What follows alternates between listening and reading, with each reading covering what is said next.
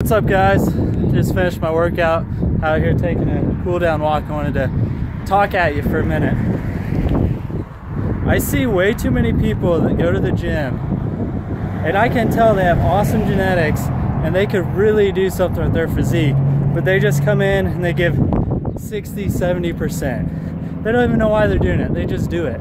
They're not consistent. They come in maybe Monday, Wednesday, Friday. They put in the time.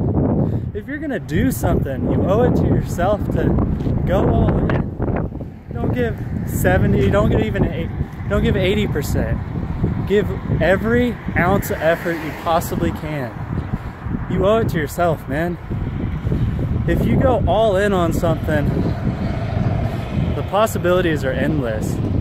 There's not nearly enough people going all in these days. People that go all in, they're successful. If you want to be successful, you gotta go all in, especially in something like bodybuilding.